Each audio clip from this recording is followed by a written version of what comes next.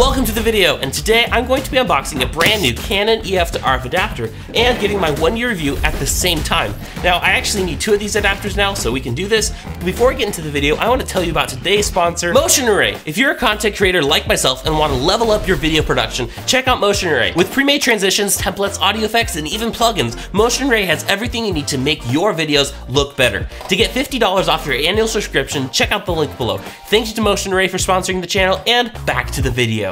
First off, let's look at the box. It has the same exact box that I had a year ago when I bought the same thing, but I wish they changed it to match all the other Canon lenses and cameras like these guys over here.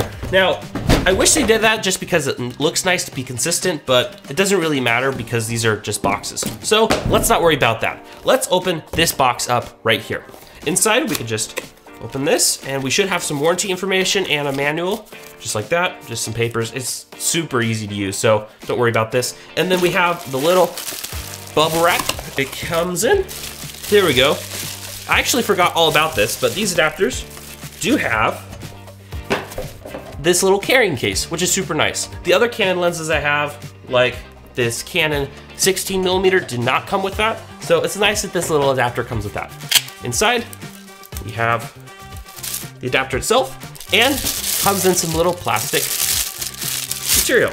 And there we go. It's just an adapter. Now I can see, oh, that's interesting. The lens cap actually isn't fully on quite right. There we go. The lens cap wasn't on right at all. Okay, whatever. This adapter is basically the same as the one I had a year ago. It just doesn't have any scratches on it and is brand new.